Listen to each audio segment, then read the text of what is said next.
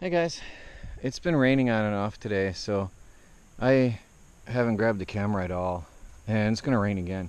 It's been just one thunderstorm after another, but I'll give you a brief summary of what we've done today, and that'll be it. Melanie worked here. She did a lot of work here, actually. All on her own. She hauled these stones over and then pulled out the grass and weeds, and now she wants me to get her some mulch for this area. That'll be pretty. So that was Melanie's project. I've got the birds out grazing. Somebody's talking about overcrowding. I don't understand what you're seeing here, because they're happy. I don't know. But anyway, I'll show you on inside the chicken coop and show you what I've been doing all day. I've literally worked in here all day. I cleaned out the entire floor and put new bedding down, thinly. I just wanted to keep the it made a big difference. The flies were building up in here, and the pine shavings dried it up, which is what I wanted. And I've had the windows open all day. Now what I've done is, it's not done yet, but I've been building nesting boxes.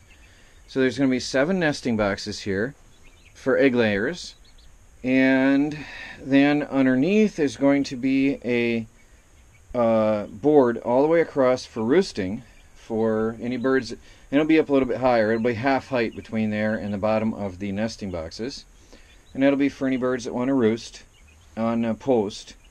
And then I'll have another one across here, as I had said, from about the egg laying level running across the window about, I don't know, somewhere out a ways so that they don't poop on everything.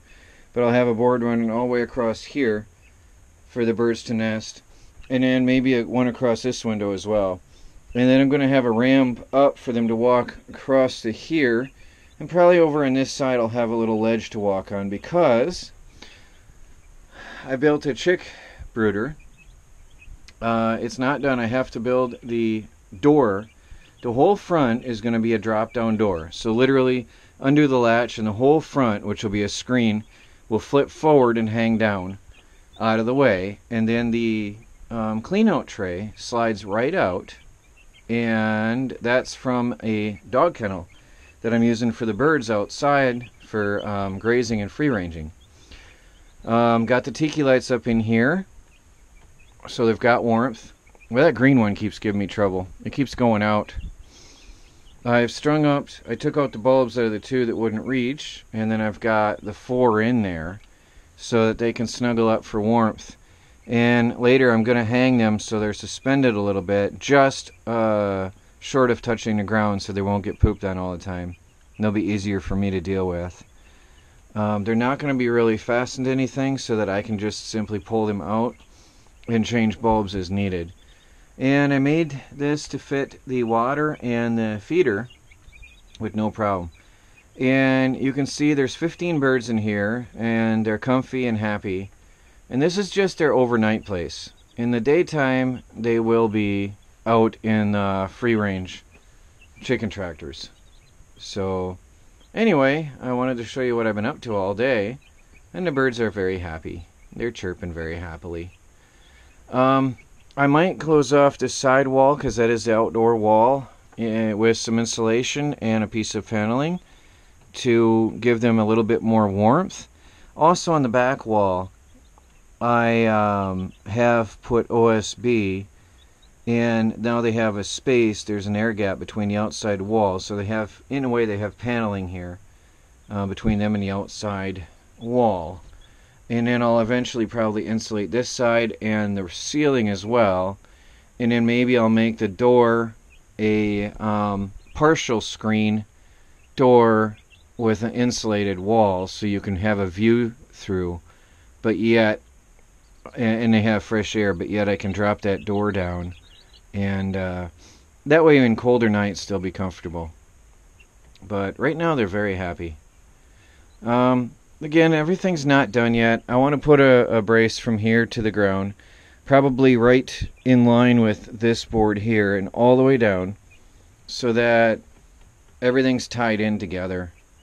That's just sitting there for now, just holding the weight up until I get everything finished. But I was just picking away using scrap lumber today, Nothing square or straight. It was just scraps. That was scrap cuts of OSB that I just happened to fit in there, and yeah, scrap lumber from that's rough cut scrap lumber from the lumber yard, and I just threw it together. Like I said, just piecing things together as I went. The nesting boxes are going to be a little bit higher, and that way they have more privacy in between when they're nesting on the straw and the bedding material. Then one hen won't see the other on the side. So there's 1, 2, 3, 4, 5, 6, 7 nesting boxes for egg layers. People were concerned that I'm going to have this be too overcrowded, but I don't think so, because I know birds are going to nest up in there. A lot of birds are going to sit on top of it and poop down into the nesting boxes. For sure, a lot of birds are going to sit up on the tops of them and roost on them. They always do. And then I'll have the roost across the bottom, which will hold about 8 to 10 birds. And then I'll have a roost across the entire side wall, which should hold another 8 to 10 birds. And I think this is just a nighttime place. This is just for nighttime. And I think that this will hold 20, 30 birds comfortably. And we're talking, if you look at the Tractor Supply chicken coops that claim to hold 4 to 5 birds, they're no wider than my nesting box and not even as long. Those are tiny little chicken coops if you look at them. And you know, this is an 8 by 8 by 8, which is going to be 3-dimensional. And you know, the birds are going to have multiple levels to sleep in, so I don't think there's a problem. And then, like I said, all my chickens will be here in one place now. The brooder and everything, it's all going to be in one place now. So this is the absolute best we've ever had as far as raising chickens. And again, it's not done. I've got a long way to go, but we're getting there. They're comfortable, and that's important. Oops, and I lost 2 lights. I've got to... those are horrible, horrible lights.